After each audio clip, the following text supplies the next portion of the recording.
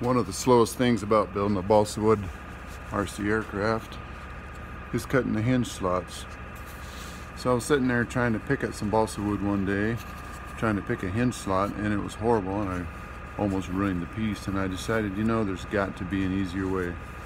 And I think, so I looked at YouTube, didn't come up with a thing on YouTube that I liked, but I think I like what I got going here. I've cut a lot of hinge slots, and it's a fairly simple operation. Most of you probably already have a oscillating cutter or oscillating tool.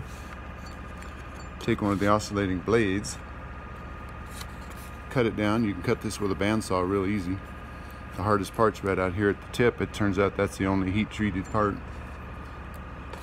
And make yourself a little table,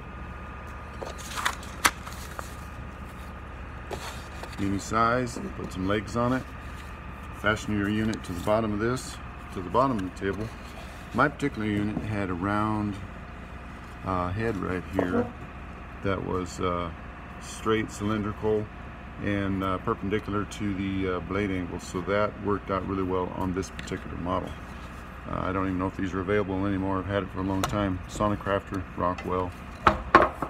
Anyway, this little unit, I use it on the lowest speed possible. You get any higher than that, and your blade not only oscillates this way, but it starts to set up a vibration this way, and it ends up making the whole, the hinge slot too big in your balsa wood. So I run on the lowest speed.